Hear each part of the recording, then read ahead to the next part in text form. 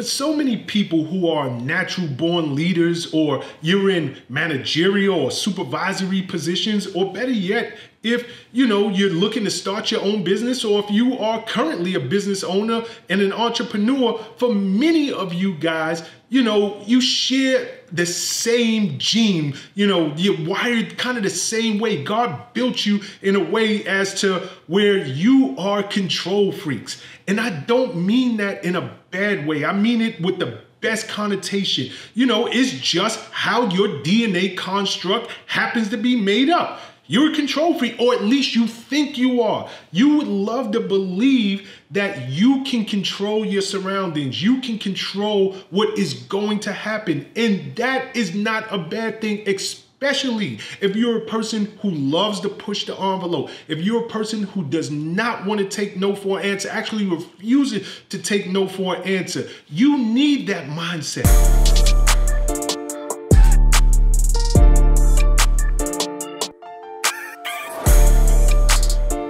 When I was coming up, for so many people in my age range, being an entrepreneur was not as fashionable as it is today.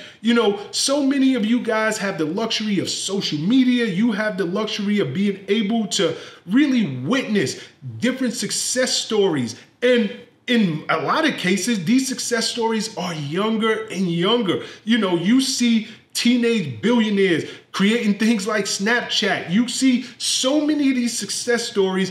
And for you guys, you're like, yo, you know what? I can do it too. And you're right, you can do it. But I need you, I don't care where you're at on the process, especially if you're thinking about getting into the world of leadership, entrepreneurism, please understand. Number one, you are not in control. I don't care as much as you plan, as much as you forecast, as much as you think you are not in control. And number two, you have to learn to trust the process. Trust the process. On this journey towards success, I can tell you, Steve Harvey said it best, and I'll probably repeat this time and time again because he really nailed it. The road to success is always under construction. And it's just as simple as that. If you think of the road to success as a physical road, literally a physical road, that road always has potholes. It always has these detours. There's always construction guys out there with, those signs like slow. They turn it around and it stop. And it's like, come on already. But that is what it is. You can have the best laid plans and something's going to come out of nowhere that you didn't anticipate, and you're going to have to adjust. You're going to have to react. You're going to have to make your best decision to really take your company or take your team in the best direction based on whatever presented itself in that moment. And that's fine, but you got to trust the process. I think because we would all love to believe that what is before us or what we're going after, that's our true destiny. But God has something else in mind. And sometimes he picks people, and I'm not sure why he picks them, but sometimes and I truly believe in destiny. I truly believe you can't fight it. There's nothing you can do to get away from it. If you are chosen to do whatever with what is yours, nobody can stand in the way of what's yours. No matter how hard they try. If it is your destiny, if it is ordained for you, it will be yours. But sometimes, even us as human beings, we think we're going down this road towards success.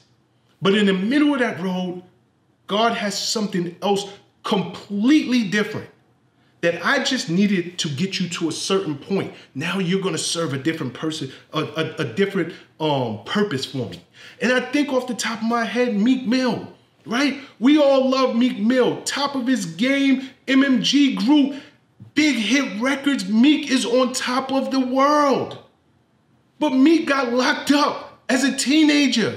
And he has had this Achilles heel around his neck. Like he has been struggling with this back in prison, out of prison, in prison, parole violation for years and years and years. So yes, he was blessed to be this amazing rapper, but God had other plans for him.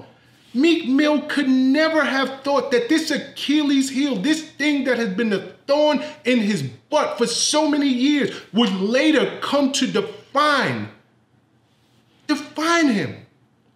Help to make him one of the faces, help to put him on the front line of prison reform and become a voice for the voiceless, for all of the different people who have, committed crimes years ago and have changed their life around. And now they're still caught in this unjust system. He couldn't have ever imagined that this was going to be his destiny, but it's become that. For any of you guys who are old enough to remember 1992, it's a man named Irving Johnson. The world commonly knows him as Magic Johnson. He does a press conference and announces, I'm HIV positive. Now, if you're old enough to remember what HIV positive was in 1992, what that AIDS virus was back then, it was a death sentence. You had about 5-7 years tops. Like your lifespan, like it was not, you get that news, doctor come and tell you that, it was like, I might as well start writing my will out because this ain't looking good. The medicines that so many of, the HIV patients are able to benefit from today, they didn't exist back then. At that time, Magic Johnson had 5 rings, top of the world, multi-millionaire ball player. But God had other plans. He abruptly, his season is cut short. He announces his retirement, but look what he has become after the game of basketball. You almost don't even remember. Yes, we know Magic Johnson was a basketball player, but you almost don't even remember his greatness because he's known, his legacy has increased so much greater since that press conference in 1992 and what he has meant and what he means to that HIV community and research and really advancing the medicines. Do you think he could have ever imagined something that was so devastating? Something that I had to shake him to the core. It had to test the relationship with his wife to another level. Like for that woman, I'm going to stand by you. But to see where he's become, not just in terms of HIV and AIDS research, but as a businessman, his legacy is greater than it ever was. Trust the process. Trust the process. We have the opportunity, people like myself who were born and raised in New York City. Like New York City is one of those places where, we experience the fullness, and I mean the fullness of all 4 seasons. The winters are like Game of Thrones. It is like the long winter. It is cold in New York City. And the summers are blazing hot. And so often, we're on this journey to success and we get frustrated. We get frustrated because we hear, people who are very successful and have done phenomenal things and they speak and they talk about, what they're doing now and all of their accomplishments. You don't know what their journey was. You don't understand that, maybe there's no such thing, number one, as an overnight success. They were going through their winter season for years and years and years. And now you're looking at them when they are top of the game, making tons of money, really, really are admired by not just their peers, but people who are trying to get into their industry. You're looking at them in their summer season when everything is blooming and everything looks good. But you don't know about their winter and how long that winter lasted.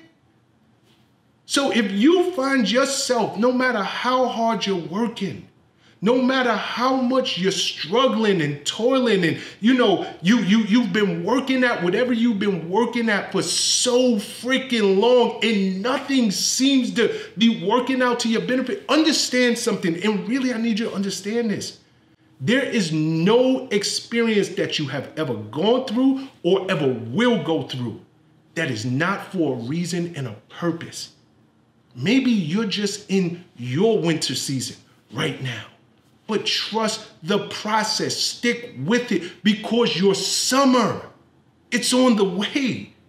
It is on the way, and you don't know all of the different bumps, the bruises, the this, the that you have gone through. You don't know how it's going to play an effect in your future. But one thing, when it seems like your night, it is so long and so dark, I need you to understand it is part of the process and you must trust it. Peace and love. Make every move a power move, and I'll catch you all on the next video. What's up, guys? Thanks for sticking with me to the end of the video. Truly appreciate you. If you like anything you heard here today, go ahead and hit that subscribe button. And if you know anybody that can benefit from this message, feel free to share. Peace and love.